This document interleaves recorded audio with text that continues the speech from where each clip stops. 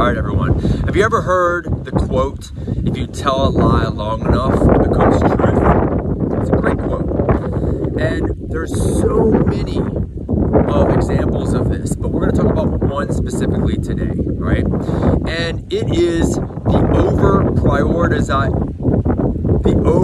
prioritizing of exercise and cardio. Okay, I see this so often, and it's been told for so long that it has become almost a law,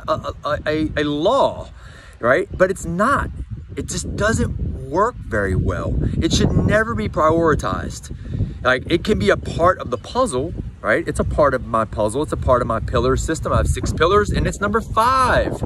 It is not a major priority in my program, and it shouldn't be in yours. And I get tired of hearing people say, I've got to get my cardio in. They want to lose fat, they want to lose weight, and they keep saying, I've got to find time to get my cardio in. And I've got one example, and I've got many of these, to show that that mentality is totally wrong. Go to the finish line of a marathon. Just go hang out.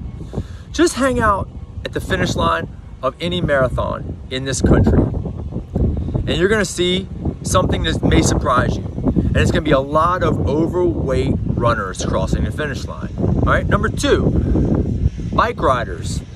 Go to Key Biscayne in Miami or any area where there's a lot of bike riders. And I'm talking about like professional. These guys are not necessarily professional, but they look like they're professionals. They dress like they're professionals. They have spandex tops and spandex bottoms, and they have the right shoes, and they have a great bike, $10,000 bike, and they're overweight.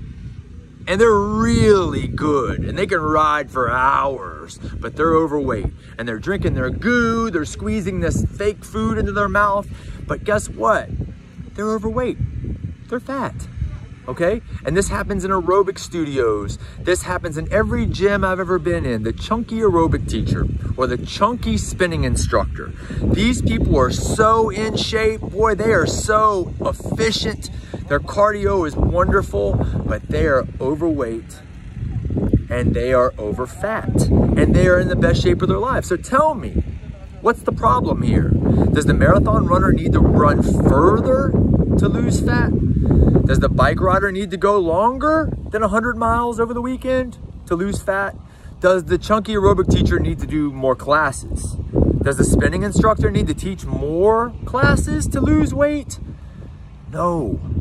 If you feel that you have to do exercise or cardio to lose weight, then your diet is the problem. If you feel as though that you need to exercise or do cardio to lose weight, then the problem is your diet, period. And that should be your number 1 priority. I'm not saying you cannot complement your diet with some bike riding or a spinning class or an aerobics class or running outside, all right? I'm not saying you should not exercise.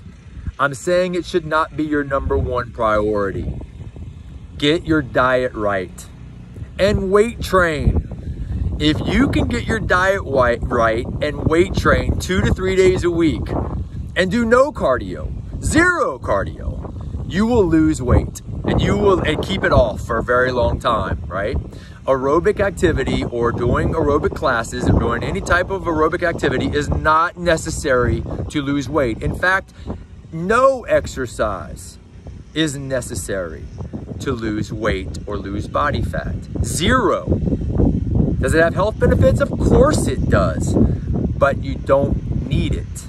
Your issue, if you're doing a lot of cardio or think you need to do a lot of cardio, is not your lack of exercise, it's your poor diet. If you have any questions, any comments, leave them here, and I hope you have a great day.